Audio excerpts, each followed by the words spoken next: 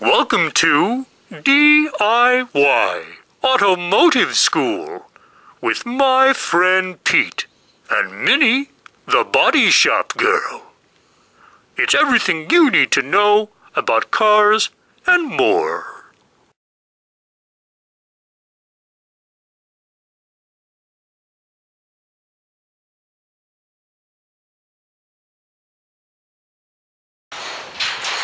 Alright, how y'all doing out there? This is Pete, my friend Pete, your friend Pete, everybody's friend Pete over here at D.I.Y. Auto School at SWRNC, which stands for Southwest Rod and Custom, Dallas, Texas, home of, once again, do-it-yourself automobile school.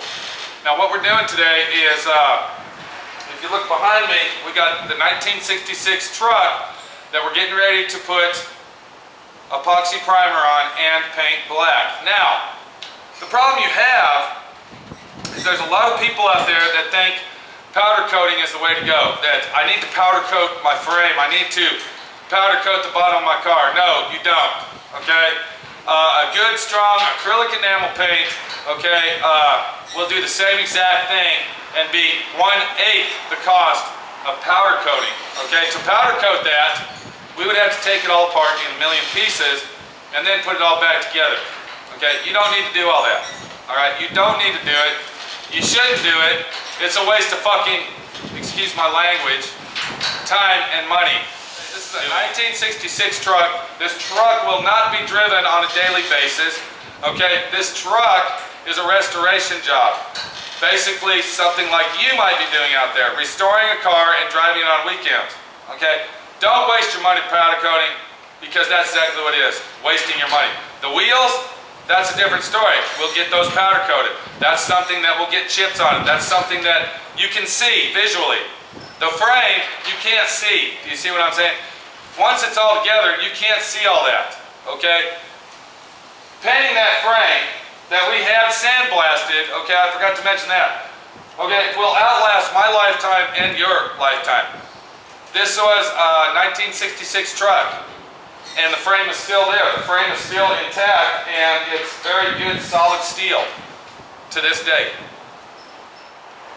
So moving right along, what we're looking at here, we're looking at our 66 truck. All this has been sandblasted. We've went over that before. If anybody out there watches SWRNC, YouTube channel SWRNC, they would have seen the video where we took it to the sandblasters and got it back and had it detailed, minutely sandblasted inside and out, underneath, okay? I've already went ahead and epoxy primed the firewall. It's done, okay? But we got to do all the frame and all the structure. Now when doing a job like this, it's very important, okay, to either do this in a closed environment such as a paint booth, or somewhere where overspray will not hurt. The requirements to paint this, okay, is not with the HVLP gun. All right, HVLP guns are out at this time. You want to use a siphon gun, or preferably, if you have access to or even own one, a pressure pot sprayer. I have pressure pot sprayers. I have 2 of them. Okay, I am not using those today though. What we are going to use is a Binks number 7 siphon gun. Right there.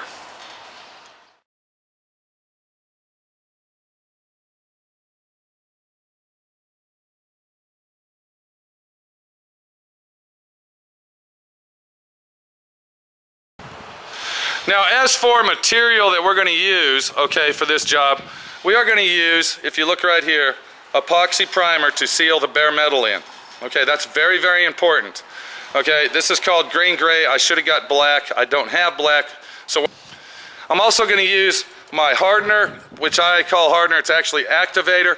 This activates the epoxy primer. It's a 2-part epoxy primer. So with those 2 mixed together, it becomes a bonding, okay, excellent adhesive, excellent holdout type sealer. Okay, that will seal our metal so no rust or moisture will get in to our truck to rust it out even more, that it's not going to be rusted. We're also going to add a little bit of slow urethane reducer. Now the reason I'm going to add some of that to my epoxy primer, I'm going to add 10%, is because it's very, very hot out today. Okay, it's approximately 98 degrees right now with a very high humidity count. So it feels like about 110. Thank God the wind's blowing. And if I don't add any reducer and I just mix these two together, it's going to dry faster than I want it to, and it'll be very chalky and dry and will actually ruin our paint job. So adding reducer to your primer will actually let the primer flow out better and dry evenly. So that's what we're going to use for our primer. As for our paint, we are going to use enamel. Okay, this is acrylic enamel, Raven Black. All right, this is a very good, high quality industrial paint. This is not to be used, okay, to paint your car with. All right, the price on this is $28 a gallon. Okay, it's very, very economical, and it is used in all sorts of manufacturing warehouses across the United States and maybe overseas. Okay, this is what I use. It's a high-grade industrial black, Raven Black. They also sell white, and they also sell caution yellow, if that's what you want. Okay, but this is a very, very good paint to use.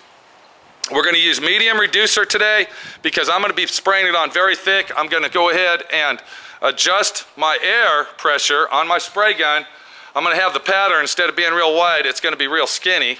Okay, so we're going to be shooting that paint out very, very quick. So instead of using slow reducer, which is for hot temperature, I'm going to use medium reducer, which is for a medium cool temperature. And that's since it's going to go on very, very thick. When you're spraying acrylic enamel, okay, it's very, very important to always add your acrylic enamel hardener. Now, you don't need the top name brand, okay, because hardener is hardener, believe it or not. You don't need to buy, here's two different brands right here, okay. You don't need to buy the expensive brand name, just use hardener, okay. It usually takes 1 quart of hardener to 1 gallon of paint, and then since this is black, black is usually has a thinner content than any other color.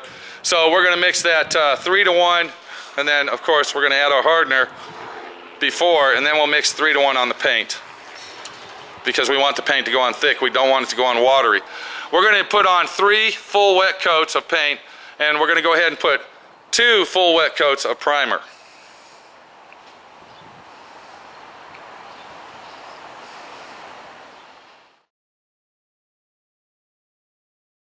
And now we come to the part that is the most important part of all, and that is safety. When you are painting this type of paint, you are going to be basically on the ground. Okay, paint falls on the ground. You see what I'm saying? Gravity force pulls it down. You are going to be painting with the spray gun or the pressure pot sprayer or whatever right in your face. It's very important to protect yourself from these toxic fumes, okay, and chemicals.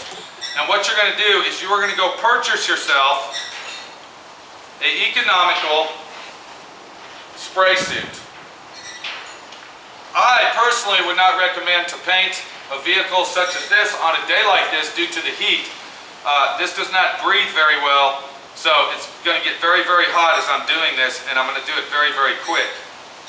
We will not be able to film me painting this today due to the fact that the overspray is so thick when you're painting something like this that it would be a waste of time. We will look at the product when it's done, okay, and see what it's all about. That's basically what you need and how to do your frame at home, okay, after it's sandblasted. It's very important, once the frame is sandblasted, do not touch it and go ahead and paint it as soon as possible. Okay, moisture will make the frame or anything that has been sandblasted rust very quickly. Okay, sandblasting is not, okay, soda blasting. Soda blasting and media blasting is totally different. Sandblasting, I've said this 100 times, I'm going to tell you again, removes the factory sealer, okay, the etching they put on at the factory, removes that and basically turns it into bare raw steel, okay. It's very important to refinish your frame or any parts that you've had sandblasted to at least put them in epoxy primer immediately right after it's done. This is Pete, my friend Pete, your friend Pete. I hope this has helped you out. I'm sorry that we can't watch it being painted. I got a fly on my back. Okay, but, you know, I'm sorry. I got to get to work, and it's going to be a hard. Thanks for watching D.I.Y. Automotive School. Classes don't stop till you know everything.